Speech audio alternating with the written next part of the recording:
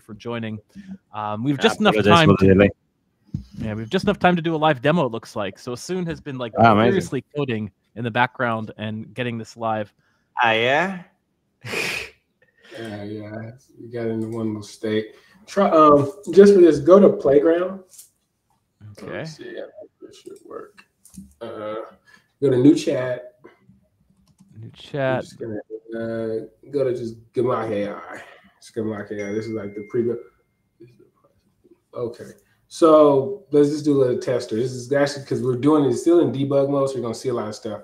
Let me just do this. Say, what's the price of ETH currently? And you can watch it go through its little things. This, since it doesn't have any skills currently, it's gonna have to go through a little tangent. You can actually watch it go through its thought process. Okay, so it's not storing this to memory. Oh wow! Get ETH price, CoinGecko, USD. So it didn't have the skill to do that itself, so it coded that on the fly. Because in the current thing that we're doing right now, we're doing a lot of debugging for the code first part. So you're going to see a lot more, output than usual. So as you see right now, it's still going through the little session. So you're watching the whole thought process before what it does to go through. But I think that's even that is a good demo of the skill set. Okay. This is so cool. If people can't read this on screen, one of the things it's saying is that aboard the Starship Gemach, it always applies, not with the 3 laws of robotics, but with the principles of the 48 laws of power to engage in casual conversations while expressing insightful analytics. That's so cool. That's a little Easter egg. When you're in this mode, you get to see because that's like the prompt that goes through before it starts giving it out. But you see it's still working, but it has all, with the agent flows, they have all this new check and balance system where it's like, okay, do I add this to memory? Do I go through this? Do I go through that? And you start to watch these flows and you're like, okay, this is the way LLMs are made to interact with each other. This is the way that they're supposed to deal. Because a lot of times you can have, what's the problem? The hallucination problem is less prevalent when you have other agents check the work. Yeah, that's one of the things that really struck me about just using it here so far is like OpenAI is like super buggy, right? Like people have posted all the arithmetic issues, but even just like it will write some code to execute something like yours just did, except the code won't work. So have you like seen that loop where it'll like write some code and be like, I'm sorry, looks like I got an error. Let's try again. And they'll rewrite it and it won't work. And then he'll rewrite it and it'll be like, I'm sorry, I seem to be having technical issues. And it takes a long time to get through that. And you're just like, okay, maybe I should have just done this myself. I think that was a scarier moment for me. When I saw it go through 3 loops and fix it, I was like, oh, wait a minute. That's what actually made me think that I was like, okay, this is viable.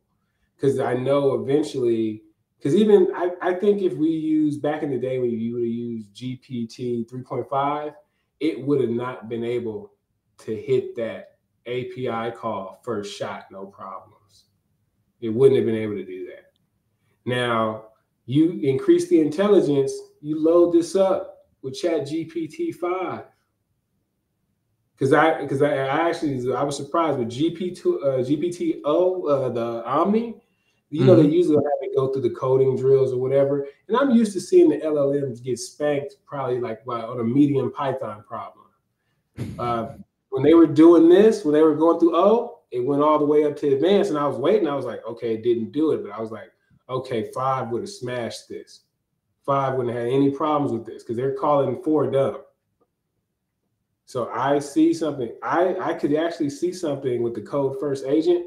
It could be good enough that you won't actually have to write that many skills. Because that API call was kind of but let's say we get it going to, well, okay, just give me a simple liquidation script. Give me a simple TWAC. You don't even have to make those skills. They can come in skills. But that's where I see the power of everything really going. DeFi Advisor. Yeah, first of all, I apologize. I really wanted to be on time for this one. But I guess I just got to sleep too late yesterday morning. Either way, I apologize, guys. But I'm sure that you had a lot of fun here with the boss himself. I did want to ask something that I was curious ever since I heard about it, because like I was kind of sure when I saw the dApp that it will be on some kind of a layer 2 or something, and when I saw it's on mainnet, I was kind of wondering like like why is that actually? What are the benefits that you guys are getting when like why probably like strategically you have decided to do it on mainnet, or is it just like a first step? Like we're curious about that. Oh no, our routers work on mainnet, AVAX, and Oh wow. Polygon. Just mainnet because mainnet's mainnet, and it's actually kind of cool right now because it's cheap. Yeah. Right now, I know it's going to eventually get high. Yeah, Oh, yeah, I get also, trapped all the time. most of the liquidity is on mainnet, that's for sure. Like most of the liquidity and opportunities by far are on mainnet, that's for sure. But sometimes I think that we did start seeing like at least some of the capital like flowing into other places as well. And ARB is for sure a good place to see. Are you guys planning on expanding even beyond that? Oh yeah, no, we want to be able to capture economic activity on all of the chains, even because that's where like right now we're integrating GBot into Solana. That'll be wow. live this week. So we'll have sniper capabilities, medium. What is it? What do you call them? Okay, let me just slow myself down. So I was talking too fast. Okay, you'll be able to snipe. You'll be able to make limit orders. Fastest buys and sells. We also going to have a referral program. 30% of all fees that come in paid and denominated by Sol with 2 downlines. But on top of that, because we built the bot over there, we also have access to our router, and that allows us to add GBot. Once we put the bot over there, we start leveraging the tech to make the routers. Then we just incorporate it into GBot, and then that's another chain. So we go bot, then GBot, then data, GBot, then data, and just kind of like cycle through our tech. That's actually cool. Oh, you see it going through like his thoughts? It's crazy, right? You see it's amazing. It's so cool. It's also like reminds me of like when early on they used to have like more of a feature where it could browse the web, and it was so interesting to see the websites that would try and browse, because sometimes it would like start checking sports scores for some reason. It's like, oh, I must have asked a really boring question, so it's using its quota to at least it wasn't like looking at like how to like destroy all humans or something. But Justin, I know you have to bounce in just a couple of minutes, so I want to give you a chance to shout out kind of any last thoughts they're like rolling through your head. Honestly, we have to have you guys back because this has been like such a cool conversation. We could have gone for like hours. But yeah, like go ahead and give us your kind of like wrap up thoughts here before you have to bounce. Yeah, I mean, I think that we're very. I don't want to use that cliche term where we're early, but I mean it's going to take time for this wide adoption. And if you're a part of this space now, I would just say look for certain use cases. Look for certain use cases within your particular discipline, if you will. Where, yes, finance is going to lead, the whole Web3 space and blockchain space and crypto space, but you're also going to have tools for other industries moving forward, right? So start thinking about that, and then that way you can start bringing the tools to the gold rush, right? Bringing the shovels to the gold rush. That's what I always say. That's where you're going to kind of get that generational wealth that people always look for, right? It's not gonna be in meme coins. It's gonna be developing these solutions, for the people that comes into this space. So, again, start trying to develop use cases, start networking with people where you start developing solutions, and then that's where we're going. That's how we're gonna get ahead. That's all I gotta say.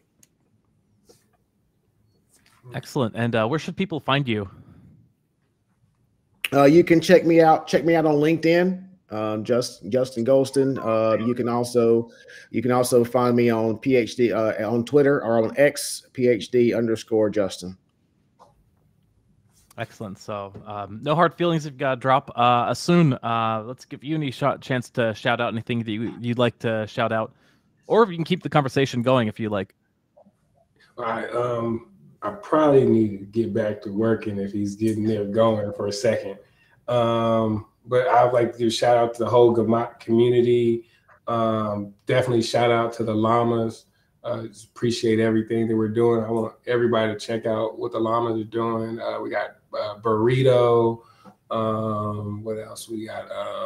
What's the other one that I really like? We got Farak. We got Farak. They got like a lot of stuff going on over there. With the Notion. I'm curious. Are you using Frog as one of your AI agents? Is there no, we're gonna have some crossover with that. There, I'm talking actually the guy from Farak, and then I'm talking to. Are you familiar with Burrito? Oh yeah, we should get them on too. Yeah, I'm gonna do some. I want to do a couple liquidity mining situations where we can implement it with the skill system, so we can start like putting all these pieces together. I think the skill library does for quick integrations to DeFi protocols that aren't that cumbersome. And just I would like to thank everybody for coming out and supporting us and looking at the product. And you can find me at, I think it's at Collage, COTLAGE, or just you can just see it soon in my llama if you look for me on Twitter. And oh yeah, in my mirror. I give out outside of like just the crypto stuff. I do little blog posts about blockchain security, and if anybody wants to get into blockchain security or cybersecurity, you can go there, and it'll give you like a good footing on how to go from zero to hero. Amazing. Right on, and of course, you can always catch Leviathan at our Twitter handle. It's Leviathan_news. We also have a Telegram, as mentioned, not as sophisticated of a bot, but big shout out to everyone who helps us keep that rolling, keeping our 24/7 news ticker fresh with the best of headlines. We got our Squid token, so we'll connect with Asun and Justin and get them some Squid for being on the show. You can earn some Squid for powering our bot. Check our Squid Cave for more information on that. We will continue to catch you Discord, Telegram. You can mint this episode on pods.media. We're everywhere you want to be. Thank you all for joining us. This has been another classic llama party for the ages. We'll catch you all next tide.